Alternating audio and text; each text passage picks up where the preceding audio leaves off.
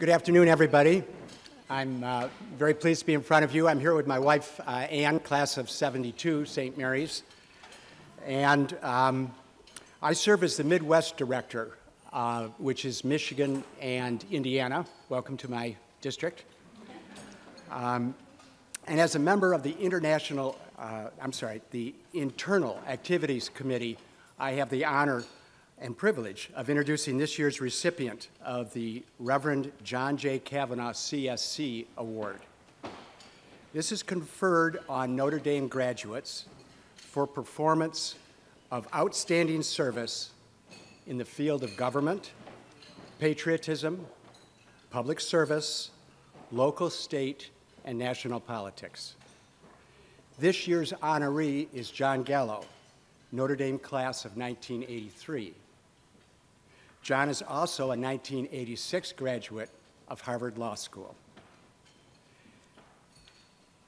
After he served a one-year federal clerkship in the Northern District of Illinois, John joined the U.S. Attorney General's office in 1989 in their criminal division, where he worked on many numerous high-profile cases. In 1996, John joined the prestigious law firm of Sidney & Austin as a litigation partner. John eventually became the chair of Sidney's litigation group in Chicago and the co-chair of Sidney's Global White Collar Defense group. He also headed Sidney's Capital Litigation Project, which defended death row inmates while at Sidney. John was also actively engaged in leadership roles for numerous other organizations, including serving as the chair of the board of Horizons for Youth, a not-for-profit organization focused on education and mentoring for under-resourced children in Chicago. John also managed to both initiate and teach a course in federal criminal practice for 15 years as an adjunct professor at our Notre Dame Law School, while still working for Sidney. In 2017, John retired from Sidney and became the CEO Executive Director of the Legal Assistance Foundation of Chicago, referred to as LAF, Chicago's largest legal aid organization.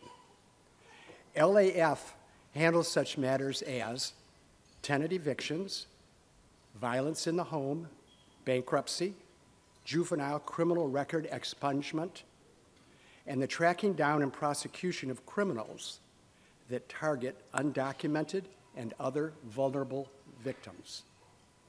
At LAF, John heads a staff of 88 attorneys and 40 paralegals and has significant responsibilities for fundraising for this 501c3 organization.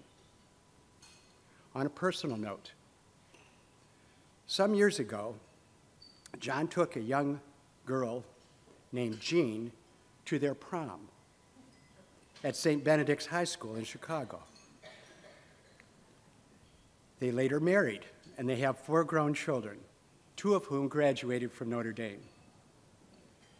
Jean is with John today, along with 3 of their children, and a table full of significant others, and a very small significant one who I just heard make a small little noise. Please join me in welcoming this year's Cavanaugh Award honoree, John Gallo.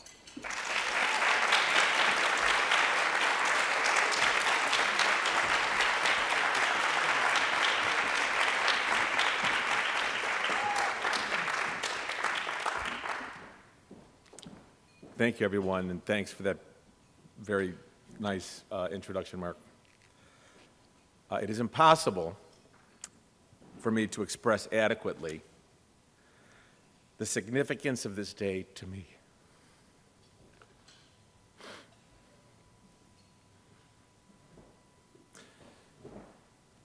To receive a public service award from an institution so close to my heart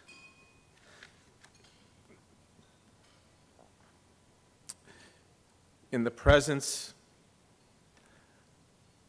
of those closest to me is a beautiful once-in-a-lifetime gift.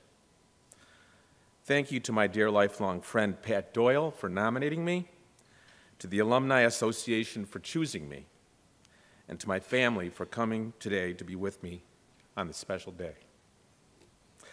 As I endeavored to frame my remarks for today on this beautiful, beautiful, gorgeous day, thank you, God, for this,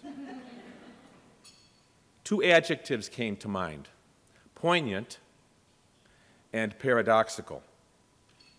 Poignant, because it was unquestionably on this campus that I first developed a perspective that knits closely together my faith with social justice.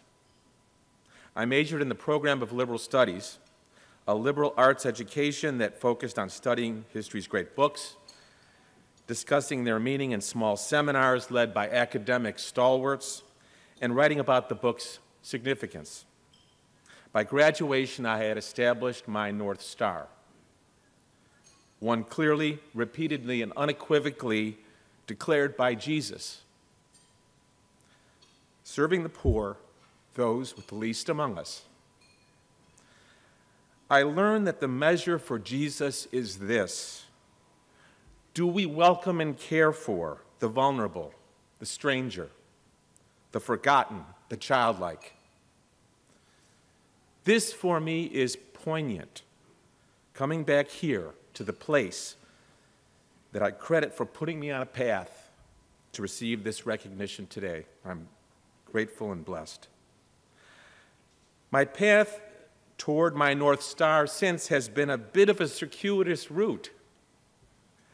I was a federal prosecutor for 7 years, a partner at a large law firm for 21. Yes, in 2017, I became a legal aid lawyer in Chicago, and the organization has a new name, just so you know. It's called Legal Aid Chicago. Now, it used to be LAF.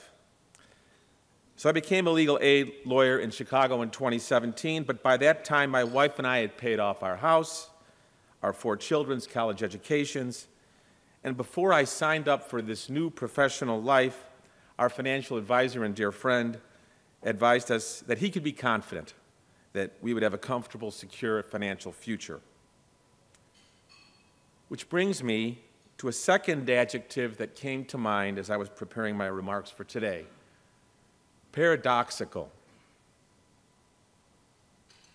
I have over 200 colleagues at Legal Aid Chicago, the largest provider of civil legal aid in the Midwest, and virtually all of them have dedicated their entire careers to serving the indigent among us.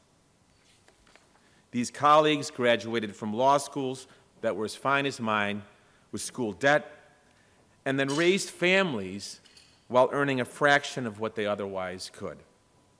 And they have done so every day, returning home, managing the effects of the secondary trauma they develop, saving clients in crisis. It's paradoxical that I parachute in to lead these everyday heroes, and then I receive this fantastic award. Parachute in hand, the least I can do today is tell you about why the lifelong work of my colleagues is so critical. All of us here have read about rapid rise in income inequality in this country. That income inequality has deprived low-income families of a fair share of our society's income growth. But it has also affected these families in a more specific way. It has stacked the legal system heavily against them. Let me explain. Our court system was designed on the implicit premise that all litigants will be represented by attorneys. That system was created by lawyers, for lawyers, and on the assumption that everyone has a lawyer. But the reality is far from that. The National Center for State Courts estimates that in almost 75% of civil cases in this country, more than one or both of the parties are not represented by a lawyer. According to another survey, More than 70% of low-income American households have been involved in an active civil dispute of some significance during the preceding year. And in more of 80% of those cases, those low-income Americans did not have effective legal representation. The stakes in these cases for these low-income neighbors is enormous. They can lose their home, their livelihood, or their children without having legal help. Statistically, one of these low-income Americans has an attorney. Statistically, whether one of these low-income Americans has an attorney or not is a huge predictor of how they will fare in court. Default judgments, which means the court enters an order because nobody appears. Default judgments are the most common way that cases are disposed of in civil courts across this country, and it's low-income people who are affected most by that. Notably, many of these unrepresented low-income citizens do not realize they have rights that they can assert, and that the courts are the best place for them to address their problems. And my granddaughter is crying, as I am, about this situation. Remarkably, the World Justice Project ranks the United States dead last, 36 out of 36 among high-income countries on the question of whether people can access and afford civil justice. So a few words about the people that we represent. All of our clients are living in poverty, but that expression does not capture the everyday, constant state of crisis that they live in. These are people who are at best living on the edge. They exist moment to moment, from day to day, from paycheck to paycheck. There's no room for a mistake, for a misstep, for a misjudgment. There's no bank account, no parent or child to turn to for financial support. They come to us in a desperate need at a pivotal point in their lives, whether because they had bought an inoperable car from a deceptive dealer, they'd become financially dependent upon an abuser, they withheld rent on their subsidized housing because their plumbing didn't work, or escaped from being enslaved by a sex trafficker. They come to us on the verge of a downward spiral. But the good news for the clients who come to us is that invariably my colleagues identify a right that these clients have for which there is a remedy. They have a right. They have a right to a remedy. They just don't know it. Consider, for example, the statistics with regard to tenants facing eviction in Cook County, Illinois, which is Chicago, where we practice. If a tenant there is unrepresented, she has less than a 5% chance of returning to her home after being served with an eviction notice. But if a tenant is represented by lawyers from Legal Aid Chicago, my colleagues, she returns to her home more than 90% of the time. The statistics for our other practice groups are comparable. And here's the very good news. The clients that our colleagues serve and save do not fall off the edge. They stay in their home. They're protected from their abuser. They're given relief from debt collectors. But at Legal Aid Chicago, we see something even better than all that. And it's supported by studies on 3 continents. Experiments aimed at enhancing the self-worth of poor people suggest work like ours has the potential to empower and break the cycle of poverty. While poverty can induce hopelessness, setting off a cycle, a vicious cycle, the research that I referred to shows modest interventions that instill a sense of hope sometimes lead to the most remarkable improvements. And our experiences at Legal Aid Chicago support that proposition. Those clients whose housing we've stabilized continue to live in subsidized housing years later. Those women for whom we obtained orders protecting them from abusers, years later are employed and living in stable environments. The simple act of providing a lawyer is the kind of modest intervention that is empowering and enhances the chances that low-income neighbors, our low-income neighbors, can move away from life's edges and lead stable, happy lives. Finally, I believe the work being done by my colleagues at Legal Aid Chicago is the kind of work that has the potential to heal the divisiveness that plagues our society. There is a difference between curing and healing. And like the church, our church, my colleagues are called to the slow and difficult work of healing. They are called every day to enter into relationship, as the church does, as the church calls all of us to do, to enter into relationship, to enter into another's pain.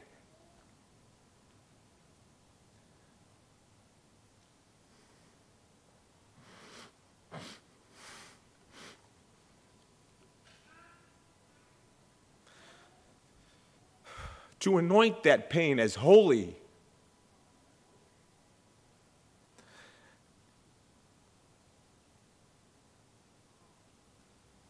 And to stick around no matter the outcome.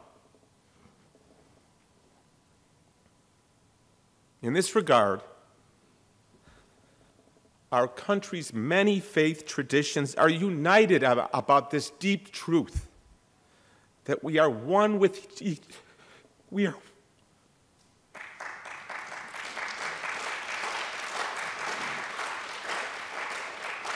I appreciate that interruption because that gave me a little mojo back. Okay, so our country's faith traditions are united on this deep truth that we are one with each other and that everything falls apart whenever mercy is displaced by anything less or anything else.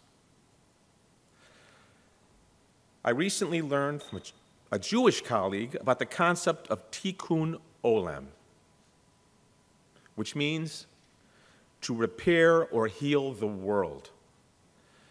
This Jewish concept is that every action, no matter how small, that we take to do good repairs the entire world.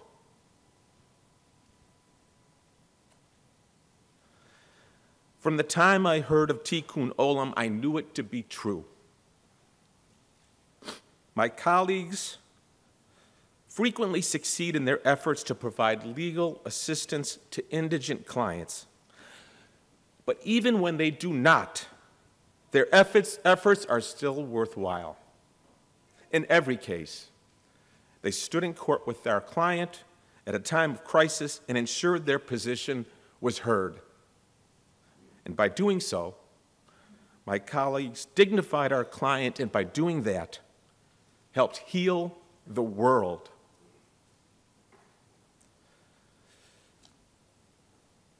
Just over 42 years ago, in August 1979, my parents dropped me off at Morrissey Hall, and unbeknownst to me, she began. Our Lady of the Lake began slowly, gently, yet relentlessly, pressing her seal upon my heart. She's never stopped. I know the same is true for all of you here. United by her seal, let's remain united in her cause to serve those most in need among us, and confident that by doing so, we will heal the world. Thank you very much.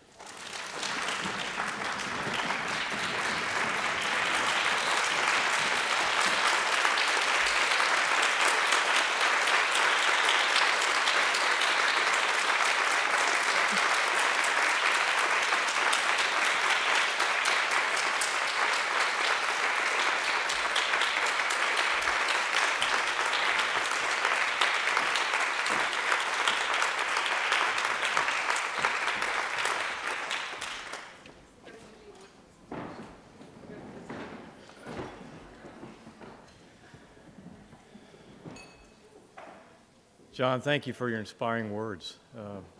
Thank you mostly for your example of service. It lifts us all, so we're so proud to be here with you and to recognize you today. I'd like to call forth Mariana Diaz to offer, Mariana here, our benediction. I'm sorry, we'll do the awards first, I apologize. Dolly, come forward for a photograph of the award.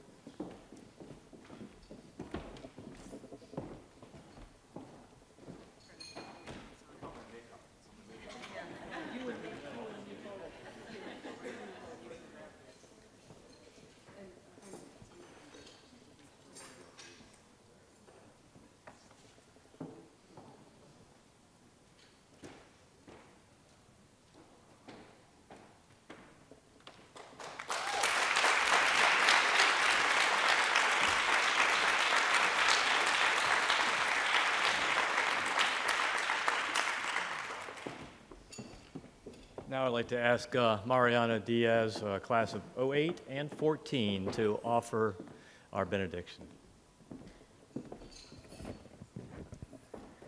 We pray to the Lord. Dear Father, we give you thanks for this meal and for bringing us together today. Thank you for John's presence and for sending us through him such a beautiful message of awareness and faith. We thank you for this opportunity to serve the university, alumni, and students. We thank the university and the staff who have welcomed us with open arms. We pray for those suffering today, and we ask for your blessing as we continue with our meetings. Please grant us wisdom and inspiration, that all of our thoughts and actions reflect your will. May we accompany one another in our learning as we grow today, and we apply everything that we learn in the future. May your love and grace continue to guide us today and in the future as well. We pray in your name, amen.